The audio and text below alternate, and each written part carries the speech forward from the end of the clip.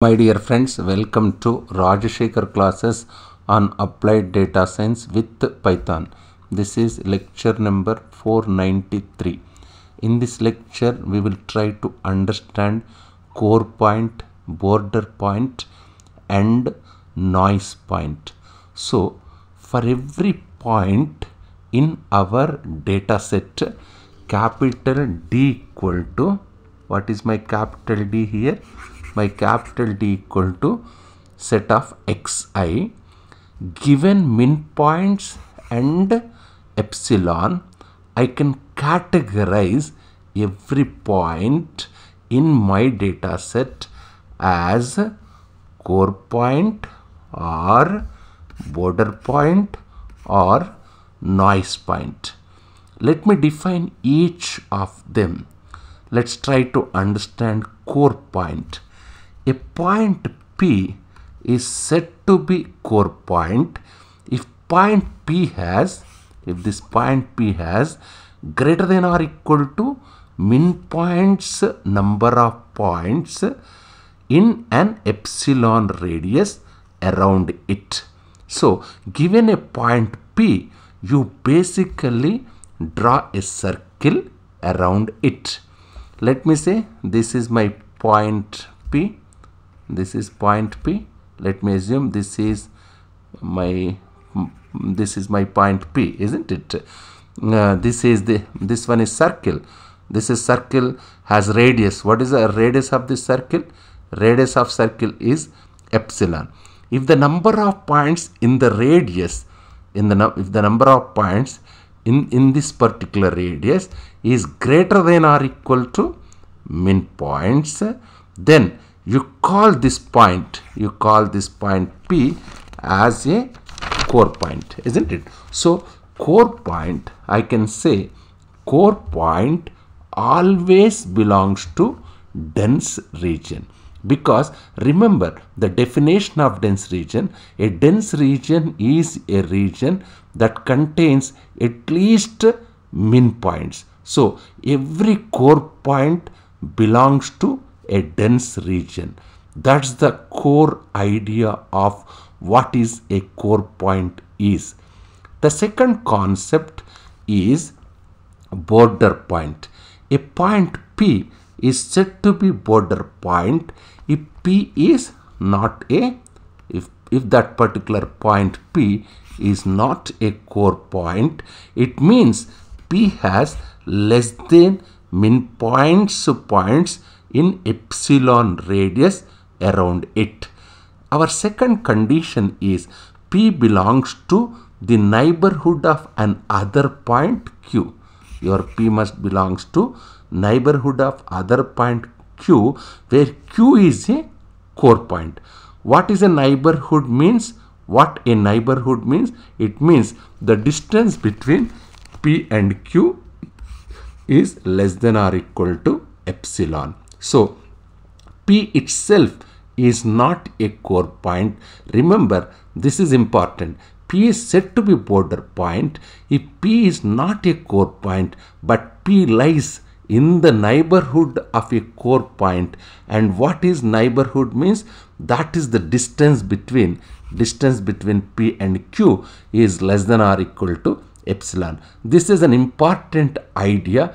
I will show you a diagram to explain this concept. The third case is noise point. Noise point, so any point which is neither core point nor border point, every other point which is a noise point. Basically, all the points which are neither core nor border point is a noise point. To understand this concept, I think we have to go to the slideshow which we used earlier. I will provide the link to this in the description of the video.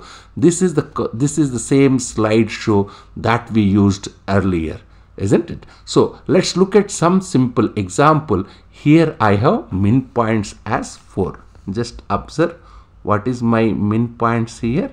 My min points is 4. And let me assume epsilon, my epsilon is equal to 1. Let's look at this particular point.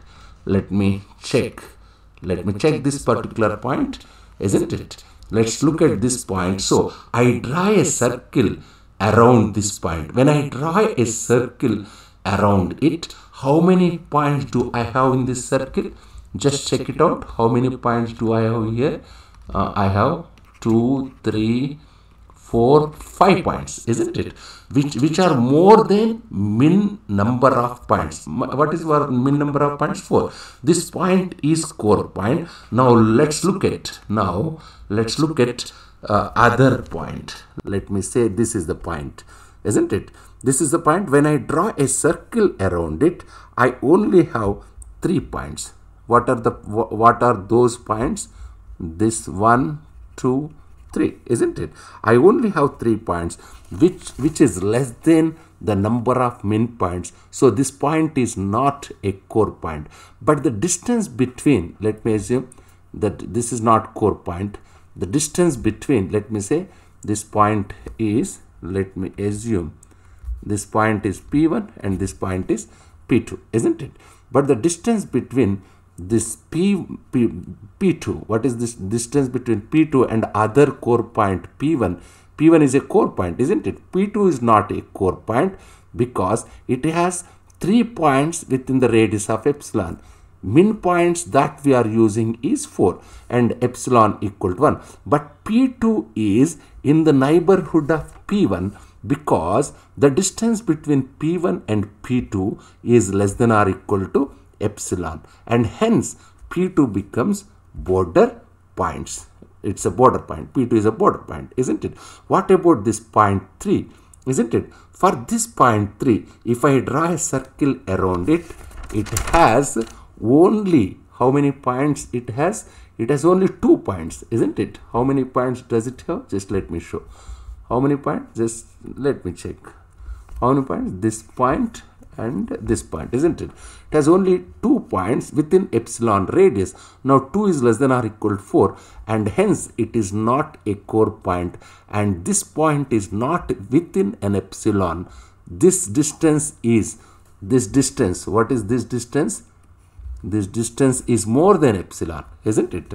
It's more than epsilon. So the point P3 is noise point. So while this theory is good, look at an example. Imagine this is my data. This is, let me assume, this is my original points, isn't it? Yes. Imagine this is data. It's like a maze, isn't it? All your core points are green points. If you notice, they are within the dense region. The border points are actually bordering the core points. If you think about them, the noise points are outside the dense region. This is the fundamental idea of what a core point, border point, and the noise point. I will continue my discussion in my next lecture, that is in lecture number 494. Thank you.